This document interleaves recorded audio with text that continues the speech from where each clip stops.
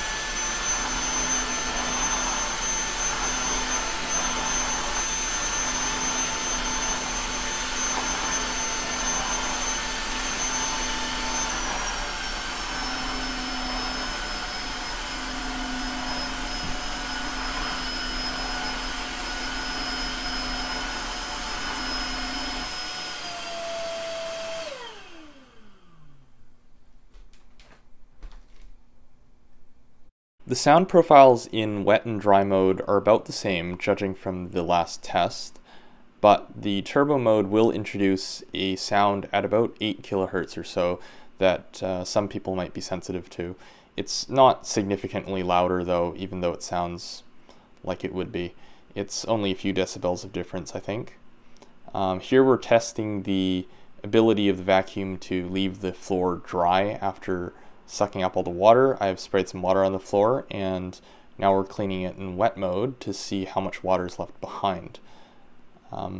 Here we're finished, and you can see there is some water left over, but not too much, and this should dry pretty quickly.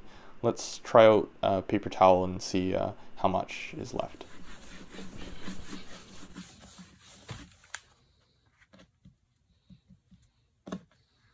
And finally, let's try out the self-cleaning function. I'll just let it run and we'll see what it looks like and how long it takes, I guess.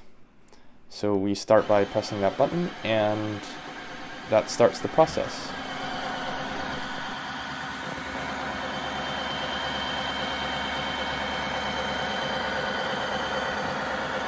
The machine seems to start this process by just running the roller and saturating it with fluid until it decides to vacuum out all the liquid, and it looks like it's started now. You can see the water coming up through the extractor tube, and it's flying up and going up into the chamber and into the dirty water tank.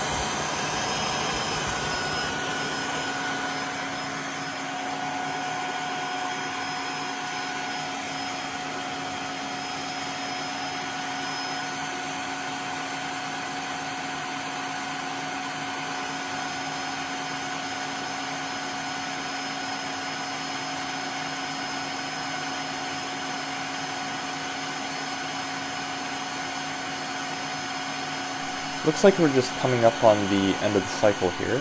It should stop any moment. There you go. It stopped. And it's telling us that we have a full dirty water tank. Well, it probably just tells you to empty it. There's not actually too much in there. It has been running for a few minutes, so it's collected quite a lot of water. You can see it's kind of a little bit dirty. I did test it out on the floor, just a small area you're looking at right now before making this video. There's a filter and there's some lint on it. The filter isn't getting quite wet or anything, even though it does say to completely dry. So I'm guessing they're referring to water from washing it or something. I'm not sure. There are just a couple things I want to point out before we get into the teardown. Behind the clean water and dirty water tanks, there's a bunch of screws. You can see there's 3 there, and there's some hidden ones that don't go on camera very well. They need to be removed in order to take the whole thing apart. Now, what you won't need to do is take the bottom apart, and I did that first, and that turned out to be a frustrating experience. So if you need to take apart anything inside the main machine, there's all the screws in the back, there's going to be 2 in the middle and 2 in the top under that back cover, and then this whole battery cover just pops right off. Might take a little force though. And then after that you can take this top ring off, snap it right off, there's screws underneath, and this top panel just comes right off. And then you can take all the other screws out, and the motor's right in the middle there. So that's sort of where things are. And with that said, let's get on with the teardown. Here we can see the inlet and the outlet of the vacuum motor, and that's where the air comes in and is exhausted. Following the path of the exhaust air, we can see that it actually passes under this dirty water bin, which if we put back on, you can see it goes right under and out this crack in the bottom before it's exhausted. Up here is where the detergent enters the machine. Here's a closer look at the dirty water tank with the dirty water deflector and the baffle and the float switch, which cuts off the vacuum motor intake to prevent water from overflowing into the motor. There's a HEPA filter at the top, and that can be easily removed for cleaning. It's got a pre-filter on the bottom and it's hinged for easy maintenance. Here's the brush roller. It's made of some microfiber material, and it's quite hard to turn. There's probably a gearbox in it. It pops right out with this handy little door, and I believe it just comes, slides right out. Over on the other side, there's a bearing, and there is a big washer that's attached to the mount to prevent tangling of hair and whatnot into the actual bearing, and there's a drive spline on the other end. Pretty typical. There's a little springy clip to keep it in. It's a big roller. I think you can get them for 20 bucks if they go bad or if you need to replace it. Here's where the detergent comes out through these array of nozzles, and there is a edge that the roller rubs against, and a vacuum port, and of course a squeegee to get the water out of the floor. It's made of some clear rubber. Let's look at the back cover. We can see that it runs on 21.6 volts and it's rated at 220 watts. Make note of that number. We'll compare that to the motor. Take off that cover. I've taken screws off already to save a bit of time. And there's the battery, what I assume.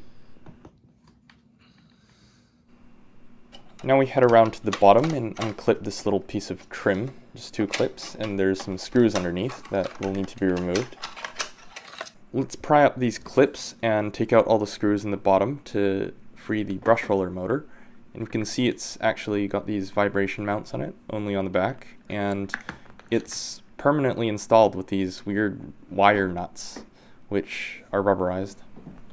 Here inside we can have a closer look at these rubberized wire nuts, and there's quite a lot of vibration mounting going on. There's a little white gasket, you can probably see that, to keep the hair out of the assembly right there. And that's a nice touch. Proper brush motor with proper carbon brushes, not just little bronze pieces. There's wires for the motor. There's a little magnetic pump, a solenoid pump, and it's got little thermal overload, as well as those crimp connectors we saw earlier. That's for the liquid, and there's a little micro switch to tell if the unit is upright or in charging position. Now we remove the decorative ring and the display. Underneath that, we can remove the battery cover, which requires some force because it's sealed with a little bit of glue and a gasket. Now we can have a closer look at the electronics and the battery pack, which is a pack of 6 cells of 21700 lithium-ion batteries at 21.6 volts and totaling about 64.8 watt-hours. That's about the size of a laptop battery.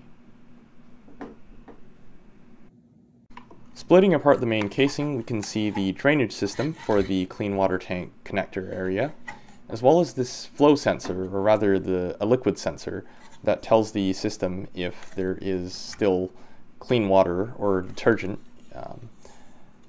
and that's in line with the supply. Here's a closer look at the sensor. I think it works by capacitive change. When the liquid is in there, I think the capacitance changes on the ground plane below the PCB. I'm not sure, but it's totally encapsulated and sealed, so we can't really take it apart to find out how it works.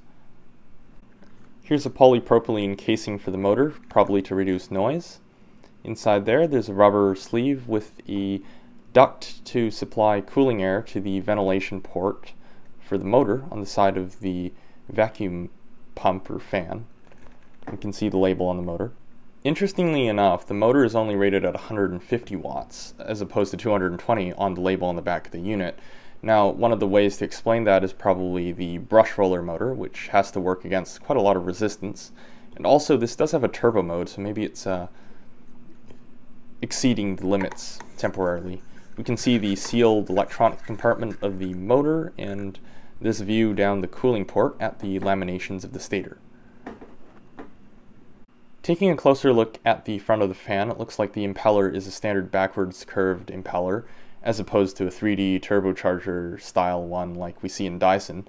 This motor does look quite similar to the Dyson digital motor, with the exception of that impeller, but it does work quite well despite being simple. Unlike the Dyson digital motor, this one looks like it's 3 phases instead of just 2, and it's powered by a microcontroller, an 8051 or FU6818Q. It's not a 32-bit ARM like we usually see controlling motors. The motherboard is pretty simple. It's got a step-down converter, and it's actually an LM2596, the really common step-down converter. It's got a bunch of housekeeping for the battery, for a bunch of MOSFETs for switching motors on and off. There's not actually too much going on here, it looks like. It's a pretty simple design. Moving on to the back, we can see the STM32 microcontroller that runs the whole operation.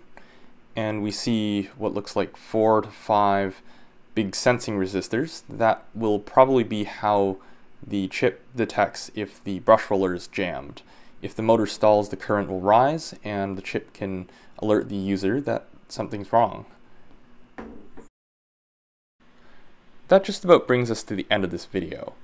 I hope some of the information here was useful to you, and if you have any other questions or if there's something in particular you'd like me to test on this machine, feel free to let me know in the comments. Until then, thanks for watching, and goodbye.